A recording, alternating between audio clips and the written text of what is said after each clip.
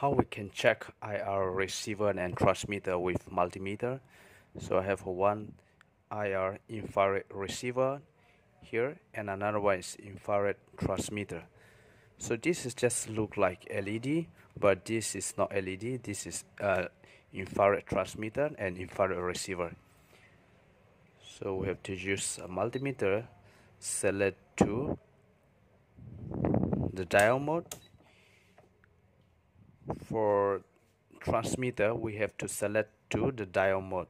So any multimeter, we're going to use digital multimeter, but we have to select to diode mode. Positive to negative, we must have diode voltage drop. So 1.011 voltage drop. So this is like the diode drop. If you test like this, you won't see any light. The light will not come out. We cannot see any light from here because of this is not LED. This is infrared transmitter. If you reverse,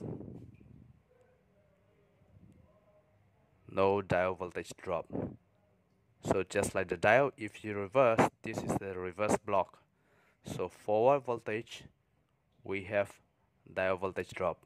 So this is in good condition of the infrared transmitter. If we check to infrared receiver, the longer pin is positive as well, the shorter pin is negative.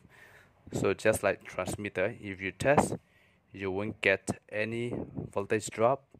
If you reverse, you will not get any voltage drop. The working method is different. So even though there is positive pin and negative pin, we cannot check with diode voltage drop. This will be generated by the signal. So when the transmitter is transmit the signal, then the receiver will receive the signal. By the time they will produce the output. So we cannot use light transmitter testing. We have to select to the ohms, which is like for the resistor mode. So I'm selecting to the ohms.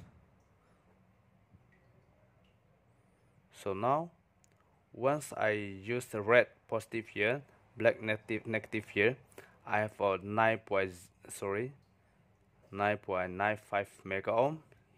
If I reverse, I didn't get any value. So we shouldn't get any value, we shouldn't have any output. Okay, in this position, now we have a 0 in multimeter. So by the time, you can just take any of remote control, then you transmit. So once the signal is detected here, is the value will change to multimeter. So any of remote control, you can just use like the TV remote control, or you can use aircon remote control, or any infrared remote control. Then you point to the receiver here. You point to the receiver and you press the button. The value should change to the multimeter. So the ohm will change by the time the signal is generated. So the normal situation is 0, which means the open circuit. Once the signal transmit, there is the ohm. So this is how to check the infrared transmitter and infrared receiver. So I hope you like this video and thank you for watching.